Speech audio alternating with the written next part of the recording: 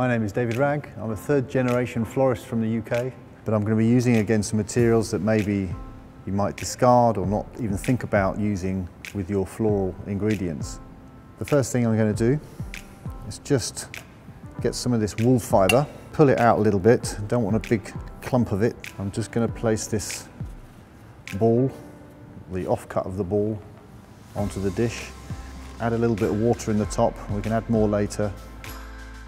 This amount of Oasis foam will hold quite a lot of water, so that will do to start off with. Just gives it a little bit of weight so it sits nice and steady. And I'm going to work with all the glossy side, so all the painted side of the tiles towards me.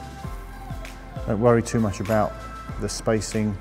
We may be removing some of these later when we add the flower in. The flowers I've chosen to use with this design are all in a lovely sort of fresh colour palette. And then also have this beautiful little mini phalaenopsis plant. Taking the carnations off nice and short, and then these are going to be tucked in between.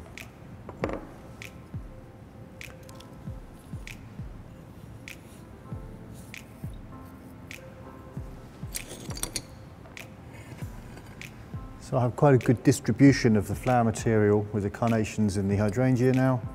Now to add in the orchid, let's say a beautiful delicate flower. I love the way they're just sort of like hovering over the rest of the design here.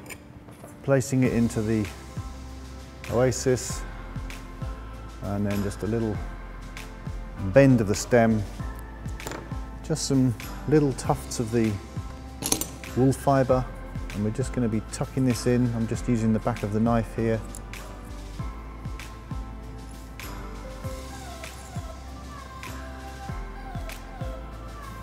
Take a bit of time to go over the entire design. It just gives it this lovely, soft, feathery sort of feeling amongst all those hard edges. So there you have it. This is my low-level coffee table design maybe, featuring broken tiles and wool fibre as the non-botanical elements. Beautiful mint green carnations and hydrangea, and then these wonderful little mini phalaenopsis orchids which just create a wonderful sort of statement piece.